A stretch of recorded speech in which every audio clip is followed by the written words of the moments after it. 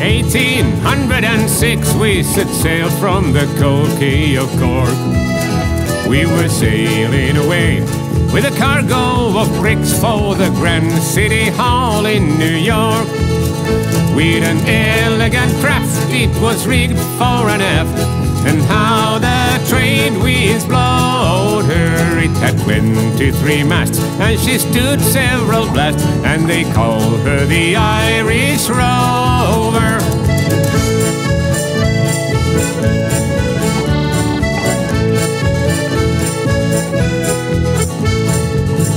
There was Barney McGee from the banks of the Lee. There was Hogan from County Tyrone.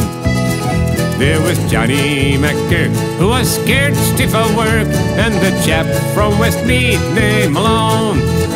There was Slugger O'Toole, who was drunk as a rule, and Fighting Bill Tracy from Dover, and your man Mick McCann from the banks. So the band was the skipper on the Irish Rover.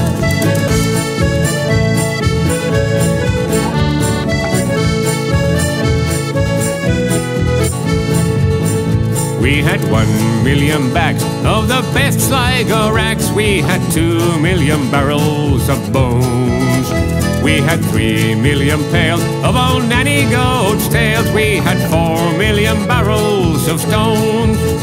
We had 5 million hogs and 6 million dogs, and 7 million barrels of porter. We had 8 million sides of old blind horses' hides in the hold of the Irish Rover.